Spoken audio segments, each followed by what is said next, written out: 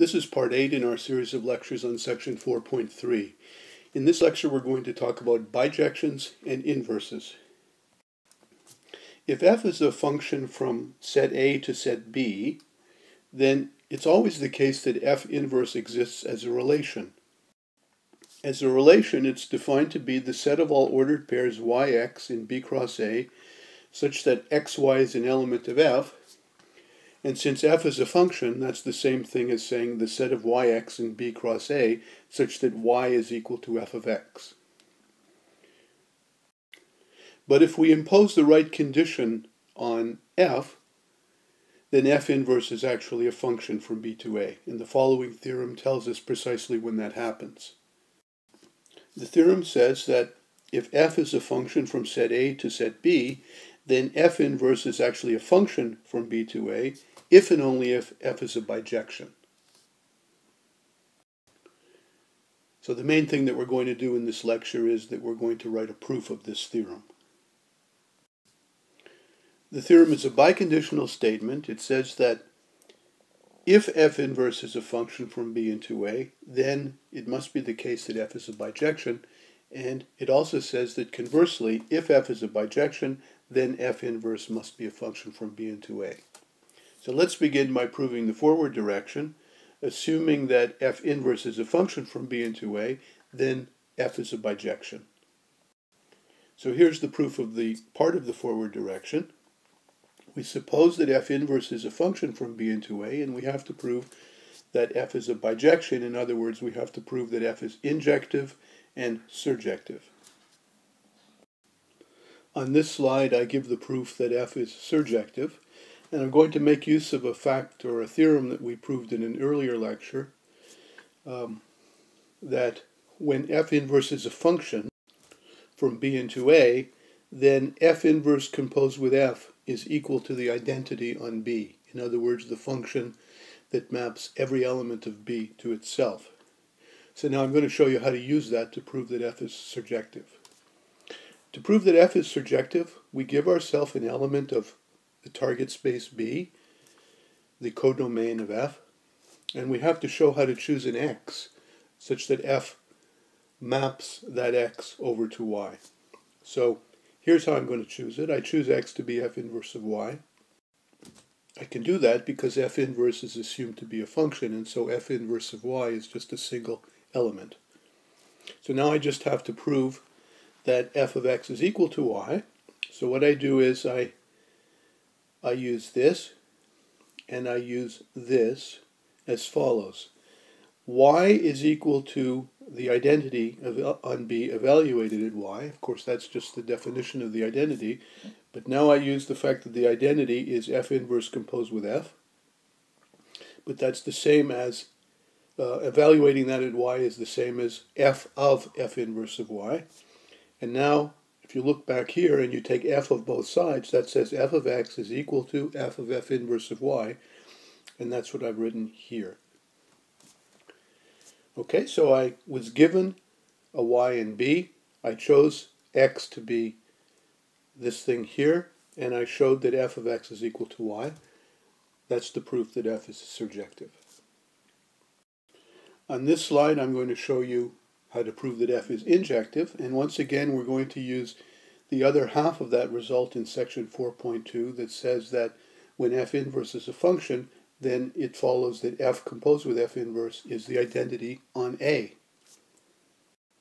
So now we just go back to the working definition of what it would mean to say that f is injective. So to prove it, we give ourselves two elements of our domain. We assume that the f values at those 2 points are the same, and then we have to prove that x1 equals x2. So I'm going to use this here, and I'm going to use this as follows. X sub 1 is equal to the identity on A evaluated at x sub 1, but the identity on A is equal to f composed with f inverse, that's this fact here, and the value of this function at x1 is just f inverse of f of x1. So now we notice that if we take f inverse of both sides of this, we get that this is equal to this. And now we reverse the argument that we've just given. This is the same as the composition f composed with f inverse evaluated at x2, but f composed with f inverse is equal to the identity on A, again by this fact here, and the identity on A at x2 is equal to x2. So I've proved that x1 equals x2. So that proves that f is injective. I gave myself a pair of points in A, I assumed that the f values were the same, and I deduced that the x values were the same. That's what it means to say that f is injective. So we've now proved f is injective and surjective, and so that completes the proof that f is a bijection. Now the other half of the proof asserts that if f is a bijection, then f inverse is a function from B into A. And so that's what we're going to do next. We assume that f is a bijection, and we have to prove that f inverse is a function from B into A. So what is the working definition of the statement that f inverse is a function from B to A? It takes two things. It must be the case that the domain of f inverse is all of B, and it must be the case that given any point in that domain, if you give yourself 2 points of the target space, x1 and x2, and if yx1 and yx2 are both elements of the thing that we want to prove as a function, f inverse, then x1 equals x2. In other words, given a first element y, there can be only one image of that. Okay, so in order to prove 1, we're just going to work with the definitions directly. The domain of f inverse is defined to be the set of all y in the initial set B, such that there exists an x in the target set A, such that y comma x is an element of f inverse. That is the working definition of the domain of f inverse. But by definition, yx is in f inverse if and only if xy is in f. That's the definition of f inverse. But f is a function, and so to say that xy is an element of f is the same as saying y is equal to f of x. So the domain of f inverse is the set of y in B such that there exists an x in A such that y is equal to f of x. But since f is surjective, we know that given any y in B, there always exists an x in A such that y is f of x. That's the working definition of what it means to say that f is surjective. And remember, that's our assumption here. We're assuming that f is a bijection. And therefore, that's true for all y in B, and therefore this set here is all of B. So that's where we've made use of the fact that f is surjective in the proof. Now in order to prove this other one, as you'll see, we're going to have to make use of the fact that f is injective. So just read it from left to right and see if you can write a proof. Let y be an element of B, and let x1 and x2 be elements of A. Suppose yx1 and yx2 are elements of f inverse. So that's how I started my proof. Well, to say that yx1 and yx2 are elements of f inverse is to say that if you reverse the order, that you get elements of f. And that's the same as saying that f of x1 is y and f of x2 is y. In other words, f of x1 must equal f of x2. But now you see we can make use of the fact that f is injective to deduce that x1 must equal x2. And that's what we needed to prove, right? We needed to deduce that x1 is equal to x2. So we've verified that 1 and 2 are true, and therefore, by definition, f inverse is a function from B into A, and that completes the proof.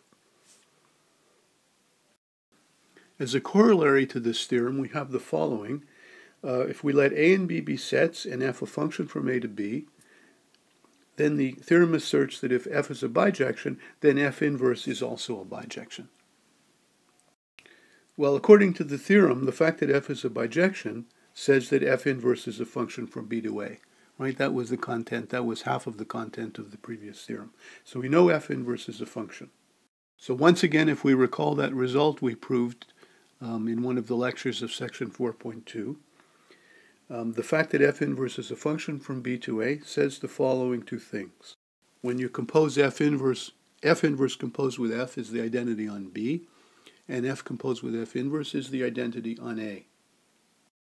So I'm going to now leave the proof of the corollary to you as an exercise, and it's a good exercise in making use of working definitions and in making use of these two facts.